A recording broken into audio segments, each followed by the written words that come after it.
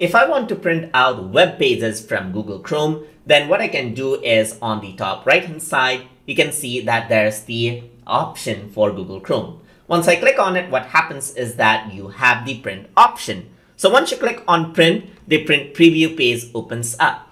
So I don't have a physical printer attached over here on my computer. So I'm just going to go around and choose a virtual printer right here, which is Microsoft Print to PDF. So it'll generate a PDF file in same format as if it would print out.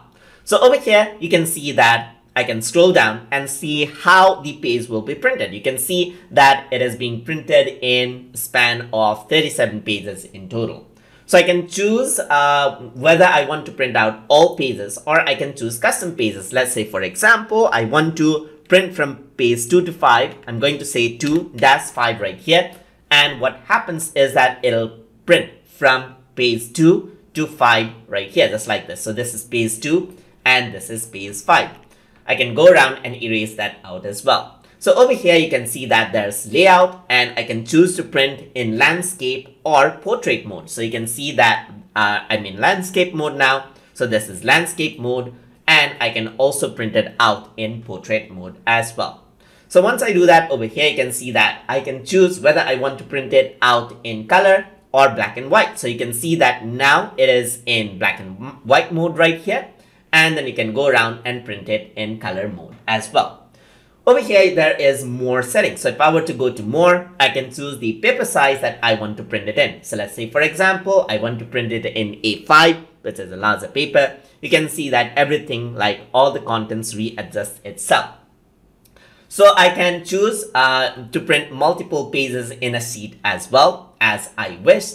And I can change the scale level as well. So here, you can see that there's multiple pages per sheet. And you can see that this is 2 pages per sheet right here. So I'm just going to go back to 1 right here. And once I do that, I have option for the margins as well. So I can go for minimum margin so that there's less amount of margin over here. Just like this. So there's no margin, almost no margin right here. Or I can go around on to none and so forth as well. Then you have the scale option. You can go to custom scale. So right now, once I do 200, it'll zoom in out over here. So it is loading the preview. So it's zooming out very much. Or I can do something like 25. And what happens is that it'll go back into 25% right here. So similarly, there's different options like this background graphics, just like this, which I can enable and disable. So depending on the web page. So in this web page, there's no background graphics. So it is not actually showing up as any difference. There's print using system and everything else, as you can see. So I'm just going to go around and choose A4 over here.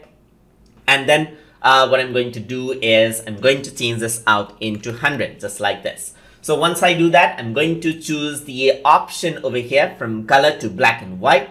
And once I do that, I'm going to go around and choose from page 1 to page 5, just like this. And once I do that, I can hit the print button right here and I can go around into desktop. And then over here in PDF, I can just go around and type in test print, just like this. And I'm going to hit the save button. So once I do that, what happens is that a PDF will be generated. And I'm just going to open this around with Google Chrome itself. So let me just drag it in right here. And here you can see that this is what you have as a printed file. So if you were to actually use a printer and print it, then this is what you have. So hope you guys learned something as always. And as always, please like, comment, share, and subscribe.